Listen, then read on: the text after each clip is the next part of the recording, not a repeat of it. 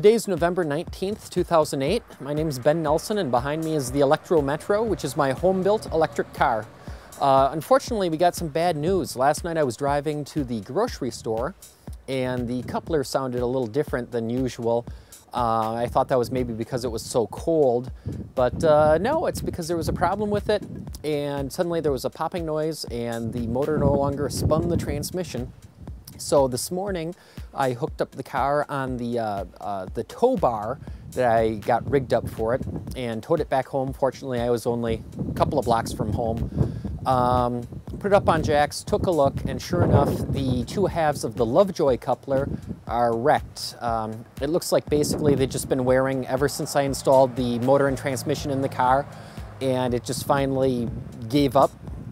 When I installed the motor on the car, the motor was installed separately from the transmission, and a big part of that was just because I was doing this all by myself in my garage without an engine hoist or anything like that at all.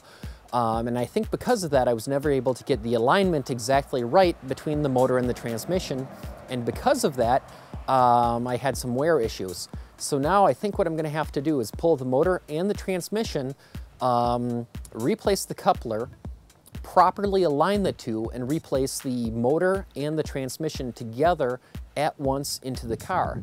Fortunately, I now know enough people who work with electric vehicles that I should be able to get a hand from some of them, make it into a little bit of a group project some Sunday afternoon, and I'm hoping it's not too big of a deal.